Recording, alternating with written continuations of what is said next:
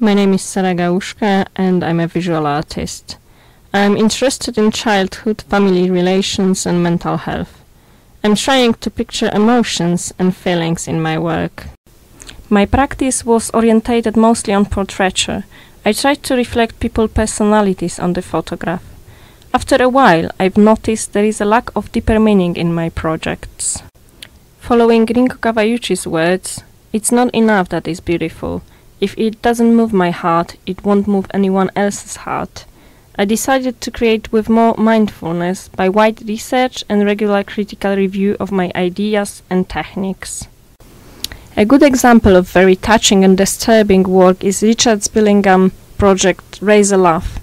It's interesting that what artists originally meant to use as a source to create paintings became body of work on its own rights. Extremely powerful, unique and innovative at that time.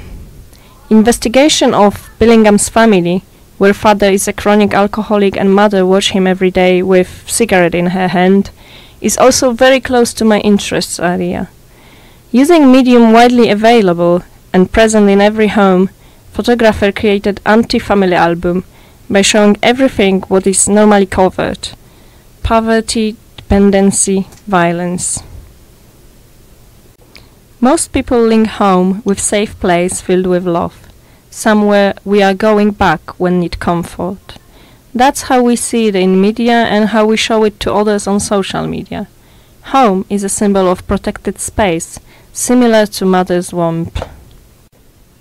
L. Frank Baum's book, The Fantastic Wizard of Oz, is a perfect example of story about home. Dorothy at first dreamed about a place somewhere over the rainbow, tired of boredom of everyday life on the farm. But as soon as she really is far away, there is nothing she wants more than go back home.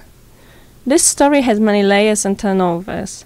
In some interpretations, Dorothy represents American people, and other characters some aspects of society and politicians at that time. However, basically it's a story about friendship, inner strength, and home.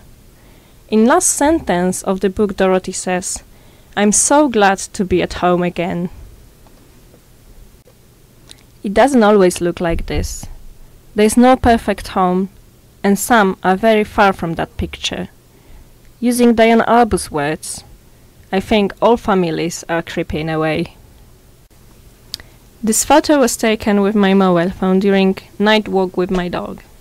Like Billingham proved, even with tools widely recognized as not professional, we can create images able to tell the story, sometimes even more successfully than highly planned, high-end edited photos. I decided to cool down color temperature to enhance distressing mood on the photograph. The photo is a counterbalance to everything that we associate with the comfort and warmth of family home. Lack of light. Nocturnal photography and moon are often associated with dark powers. This photo is an example of my hunter's approach. I make plans of the project and start to produce images which I review and sometimes decide to change direction if necessary. This particular image wouldn't exist if I wouldn't keep my mind and eyes open. Like Tchaikovsky said, "Luck is attentive photographer best teacher." I'm partly inspired by Gregory Crewdson's still images. I like the way fiction and reality meld together on his images, and I'm trying to use similar aesthetic to mirror people's inner experiences. Apart from symbolism of home, I based my research on the family theme in visual arts over the years. Both motifs are intertwined, have similar symbols and can be used interchangeably. There's plenty examples of work showing idyllic pictures of happy people gathering together in sunny, relaxed atmosphere. From Renaissance Raphael's paintings through Impressionist Manet's scene Family in the Garden, until 1950s Coca-Cola adverts and contemporary mass media family persuasive techniques. I started to look for more realistic or even opposite image. I found it in Paula Rego's painting The Family. Unusual genre scene shows father being dressed or undressed by his wife and daughter. It's hard to tell if they are helping him or trying to hurt him. There is also a girl watching the scene from the distance. Nobody on the painting looks relaxed or happy. There is large amount of tension. John Byng Hall writes in his book Rewriting Family Script, family life is essentially a rehearsal for the next generation. Each generation is another piece in a long chain of life we inherit and pass on to our children. What if we didn't have a chance to participate in rehearsal, or things went terribly wrong during rehearsal? Last Family is a movie telling the life story of Polish painter Zdzisław Beksiński and his family. Beksiński and his wife had a very unusual approach to family life and existence in general. Pan jest Beksiński, tak? Ten malarz. Niby tak.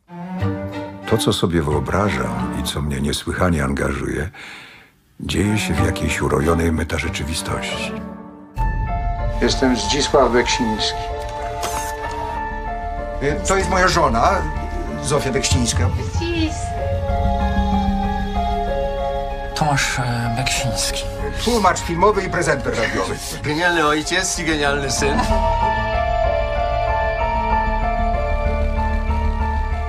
Dzwoni dzwonek do drzwi.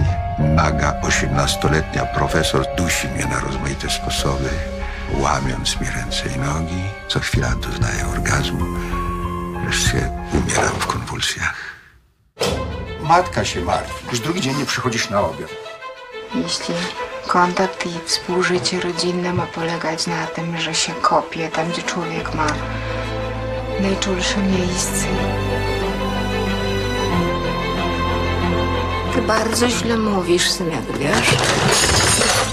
Ranisz wszystkich? Uważam, że samobójstwo to akt odwagi i męstwa. Jeżeli on już jest zdecydował, to czego? Bardzo cię przepraszam, ale bredzisz. Dobro wygrywa, wszyscy są happy, badają sobie w ramiona. Czysta, piękna i nieskazitelna miłość.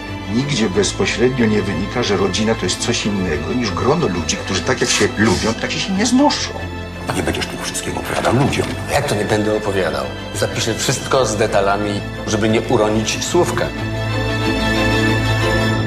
Ja nie jestem normalny nauką, myślę i w ogóle. do głowy, że są ideały na świecie? Skąd mi przyszło do głowy?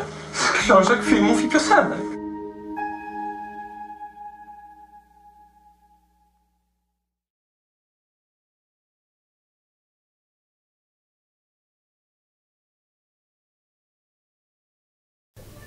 My recent project is a reflection about creating family relations without role model. Is it possible to build a strong, healthy foundation without mentioned rehearsal? Does the family as a basic social unit fulfill the role assigned to it by society? Maybe we overestimate the value of a family and at the same time diminish the individual.